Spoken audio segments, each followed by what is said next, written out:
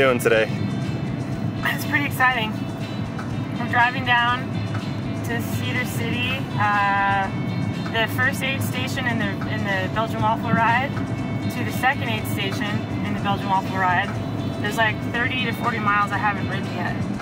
So we are gonna go ride it for 2 hours, and then I'm gonna do some fun intervals.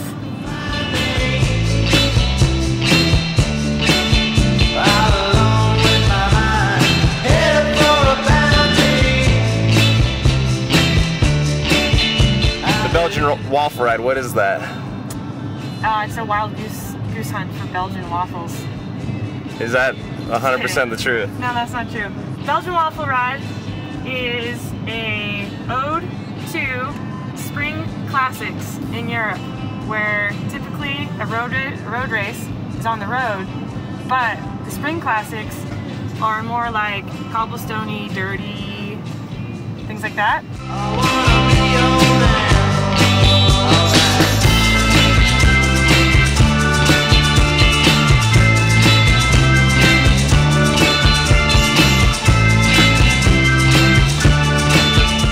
Now, you're a downhill racer. I know of your enduro racing career and pedigree as well.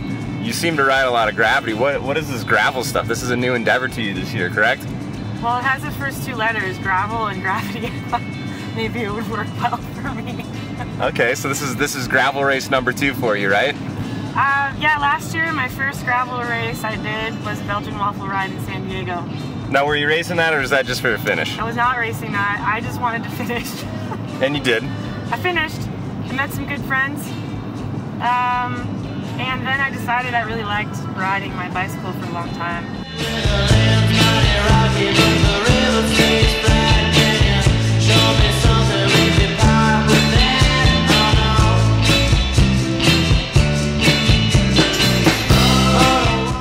We're here in Cedar City for the one and only Belgian waffle ride stop this year in 2020.